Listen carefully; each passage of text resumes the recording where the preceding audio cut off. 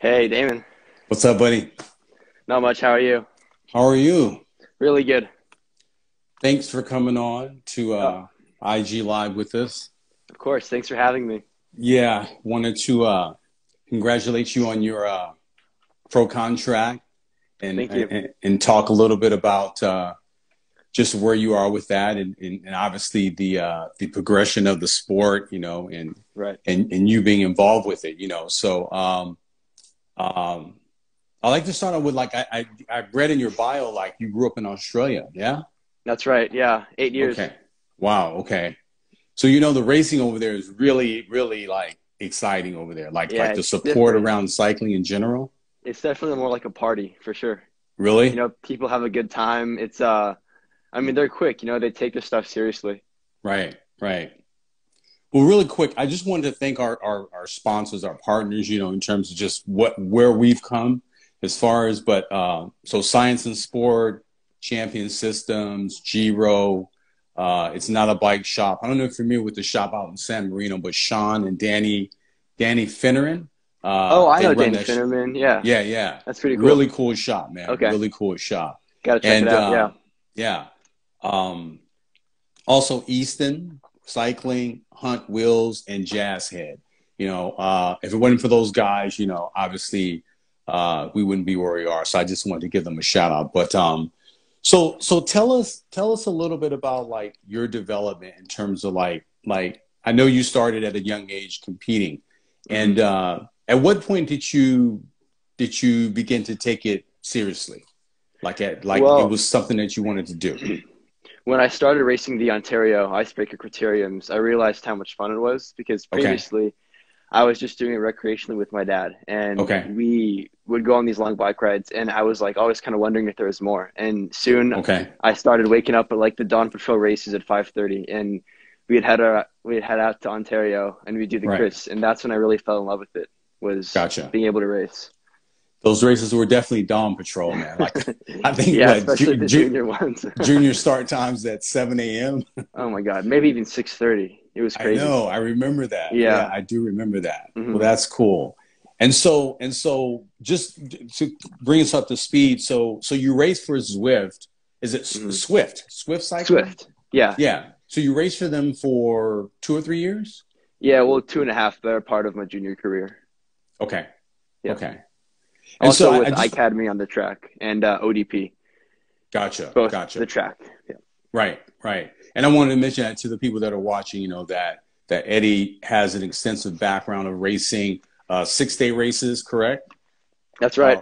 Yeah, exactly. Yeah. Which obviously, take place over in Europe or well are famous in Europe, but hmm obviously I'm sure you've done some 6 days here, yes? Well, there's the Detroit racing, and that's they try and like copy it as much as possible. It's a blast. Yeah, Detroit Gotcha. is very similar to 6 days. Okay. Okay. hmm So, one of the reasons that I wanted to do this is because, and I mentioned to you, when we spoke on the phone a couple days ago, was that, the idea of raising the profile of junior development in general, to acknowledge the work that obviously all of you put in, to hmm be involved with the sport, and obviously it culminates with you getting a pro contract, and so it's about like acknowledging that, and I want you to talk about like what do you think attributed to you ultimately getting this pro contract? Obviously you might have been on their radar or hmm whatnot, but I mean, I tell the I people think how that through kind of track, worked out. I met some people who, who just so I met a lot of people through the track who helped me uh, maintain connections to professional teams, such as even people like you, who Uh I huh. got to know a couple of years ago, supported me. People Right. like Kevin Phillips, Roger Young, Laura Right. Carmada, of Right. course, on the road. But I think through the track is where I really became familiar with the people who I know now. Gotcha. hmm Gotcha. And so when prior to obviously getting offered the contract, was there sort of like several conversations that took place around just what you wanted out of the sport and what they were looking Right. for?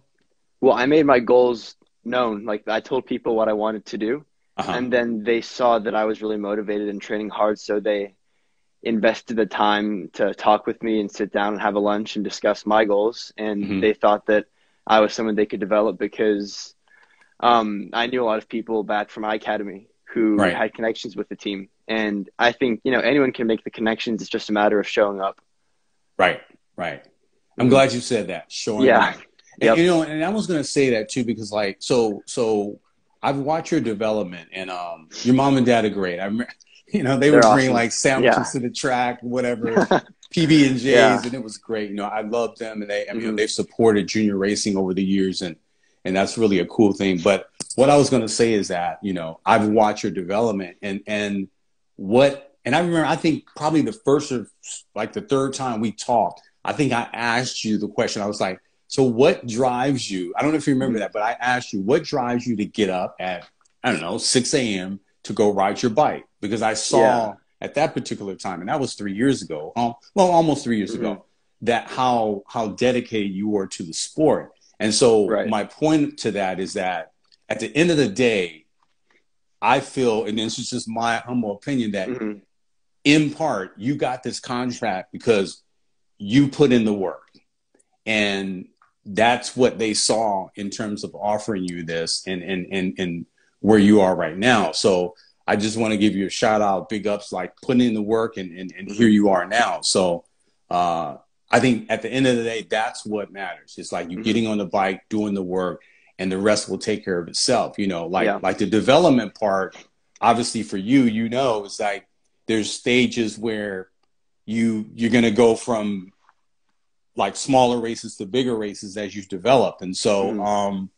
can you talk a little bit about just your training now, as it compared to when you were a junior? Well, it's definitely taken a step up. I've started doing large amounts of volume because I've been doing online school, so I have time for 4 or 5 hour rides.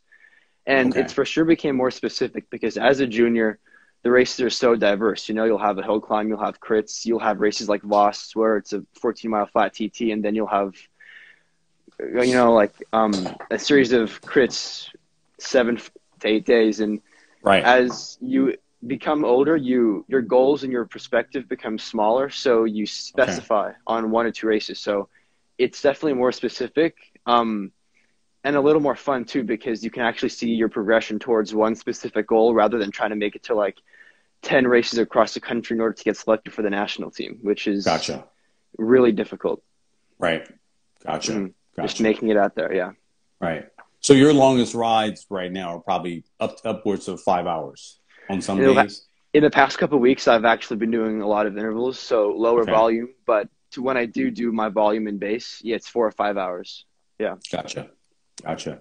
So when's your first race for 2021? First race, well, I'm really hoping to make this selection for Taiwan and Japan, which Okay. are end of Nice. May in the fall. That's my Gotcha. goal. That's what I'm working towards currently is Gotcha. proving to the team that I'm capable of helping out. Right. Right. Sure. Right. Right. And then the next race that's somewhat set in stone is nationals, Right. U23 and pro. So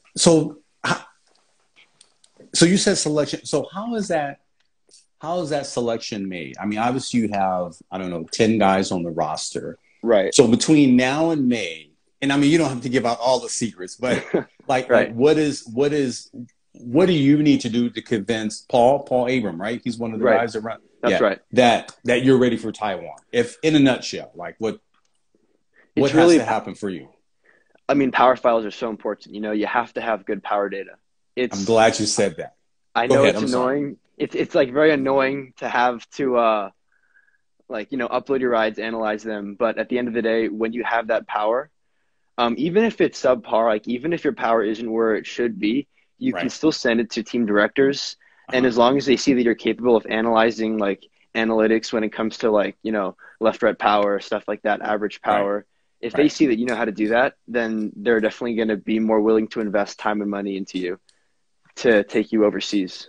Gotcha. Gotcha. Hmm. So I think all my guys are on this live right now. And so Okay. jokingly, but actually seriously, guys, your Strava for now is your power, right? Right. Meaning Yeah. that's how we document how you're riding, when you're riding, and how much you're riding. So you heard it from the new pro, Eddy Huntsman, that's where it starts. And that's the thing that we kind of implemented a couple years ago, that like, okay, anybody that's on the team, we need you on the Strava so we can know at least that you're riding your bike, because all our kids are young, 16, 17, Cat 5s, and they're just getting exposure to the sport. So we're just making them accountable for what we need to see on the Strava. And it's, they've been pretty consistent. So I'm happy for that, That's so good.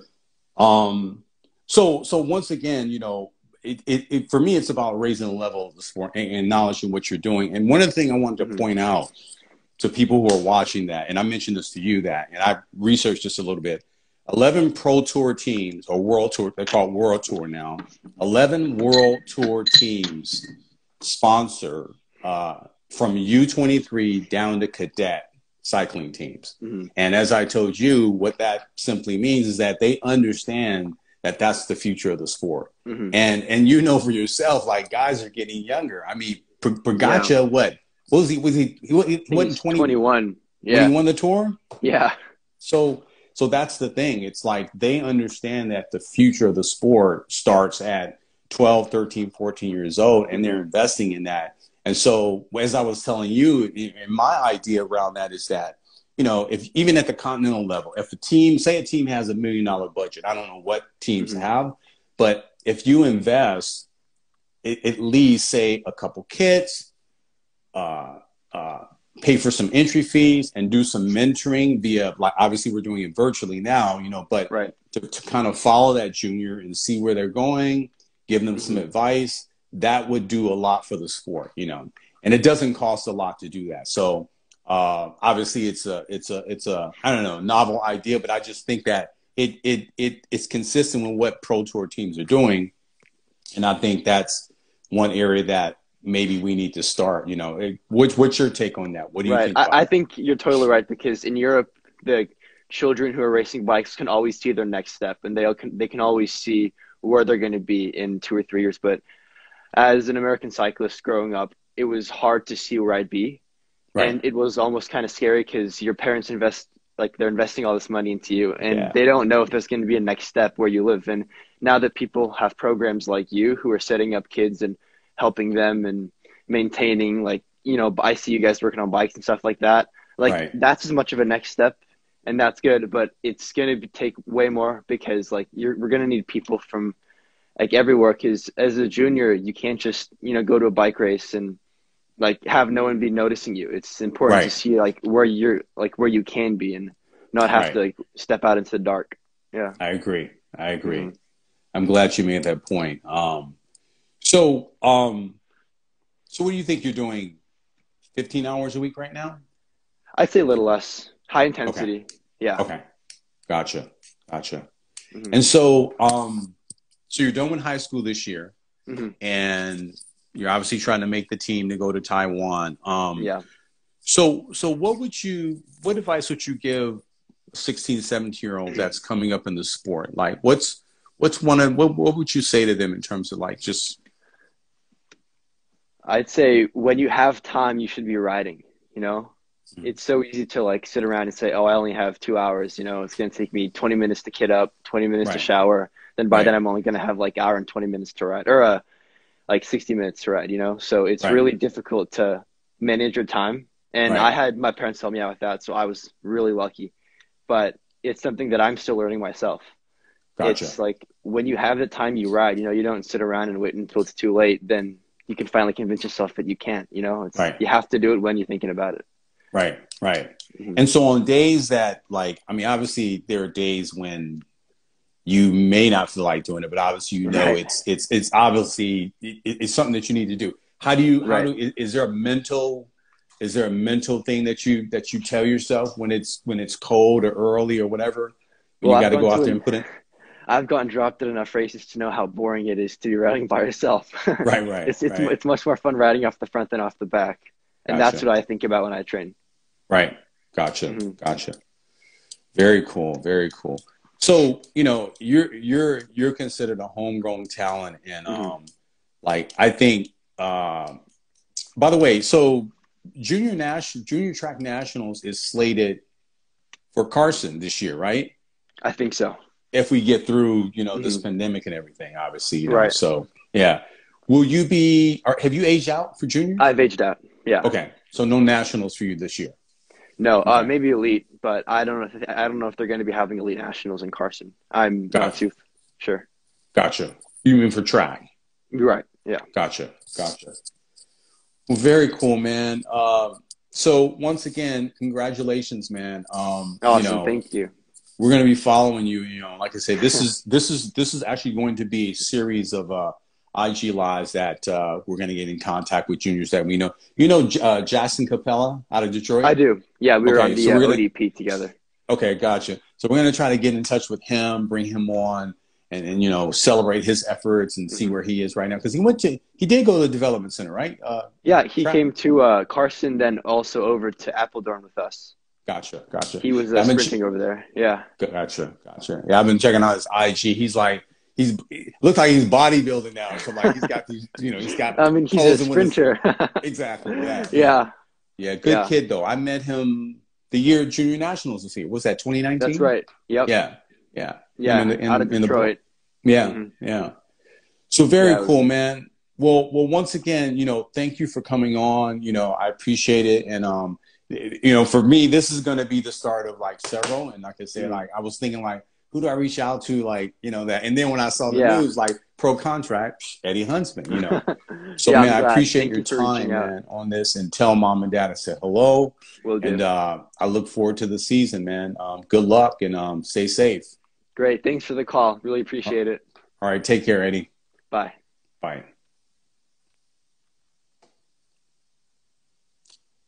And now you're sure you want to end.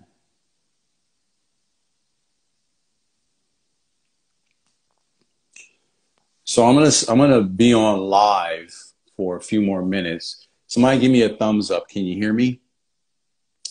Can you hear my voice? Jaden, where are you going? What are you talking about? Take care. Give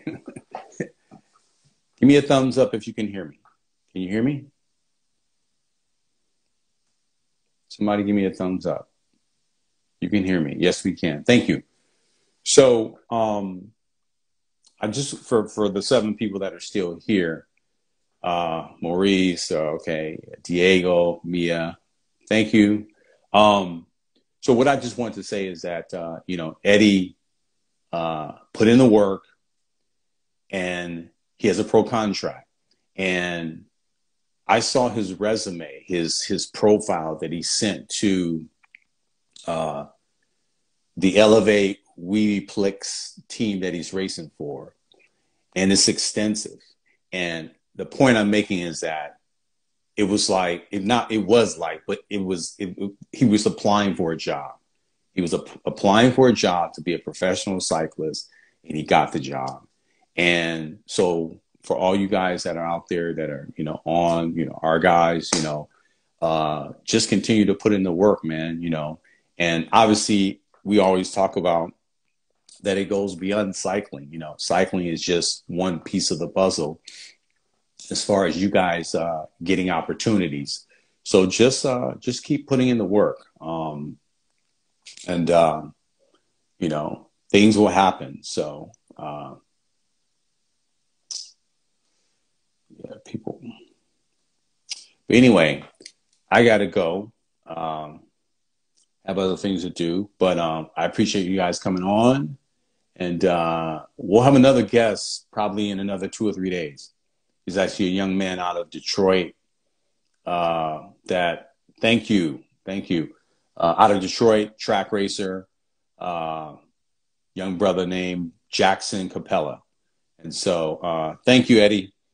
And so until then, you guys be safe, keep riding your bikes, and we'll be in touch. Talk to you later. Peace.